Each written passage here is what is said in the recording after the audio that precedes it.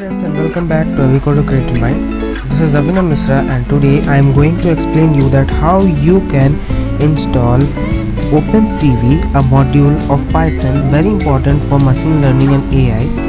How you can install it on your Raspberry Pi without any single error. Yes, you heard it right, without any single error. Acha. So this video is going to be very interesting. Please stick till the end. Okay. But before getting started, there are some requirements which you have to be satisfied with, which is having a SD card installed with Raspbian OS, whether it's 32-bit or 64-bit, doesn't matter.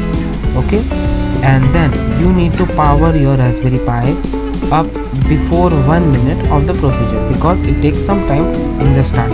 Okay, so if you have a monitor connected, then it's fine, or else you need to do SSH, which I am going to do in this video and show you how we can do SSH and install OpenCV on the Raspberry Pi.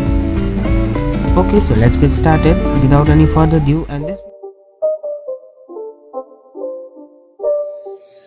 Not a game, it's a rich thing.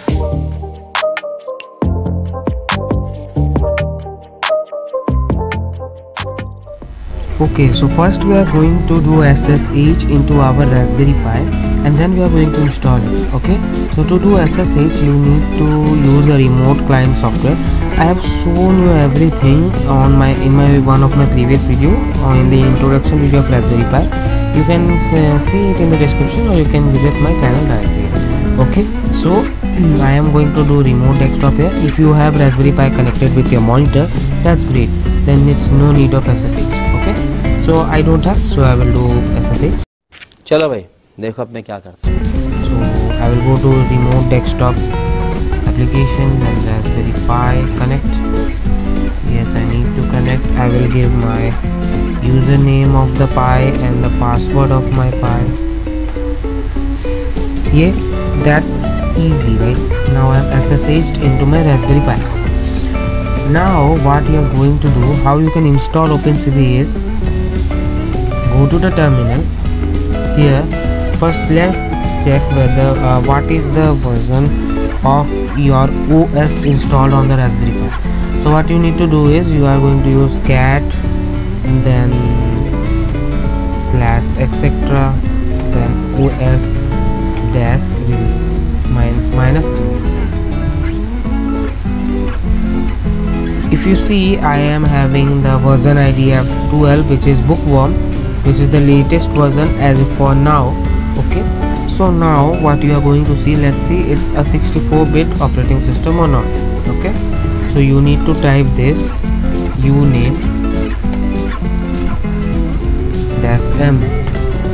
Yeah, you can see ARC64 means it's a 64-bit operating system or 64-bit processor. Okay, so now we will see whether Python is there.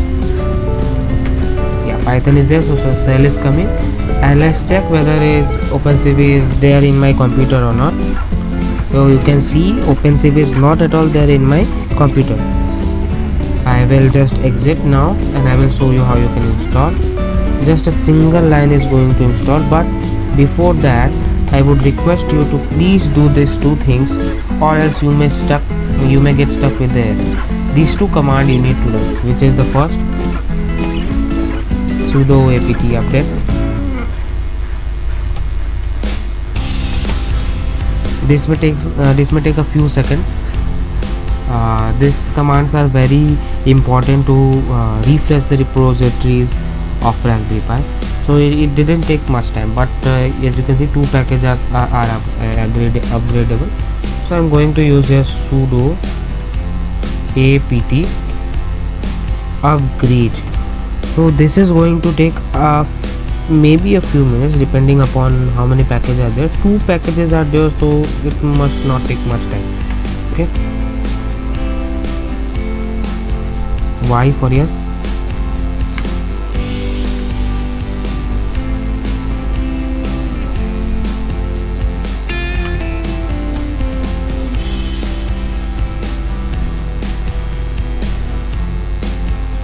Yeah, so it's done very fast, but actually it's not expected. Now the final command which we are going to run to install this is this magical command. Okay, sudo apt install python 3 and then OpenCV. This is the main command. Now hit enter. It will install the OpenCV without any error. As you can see, OpenCV is being installed. That's it, OpenCV is installed, guys. Yeah, now let's test it. Python shell is open. Now if I import cv2, then if I hit enter, then it should give me an error if there is any problem there. But now there is no error, means it's going to work, right? Now let's see if there is any version of it.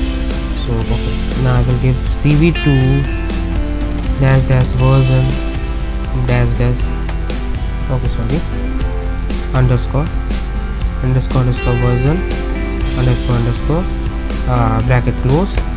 You can see the OpenCV version is 4.6.0. yeah, that was that easy, guys, and it's installed.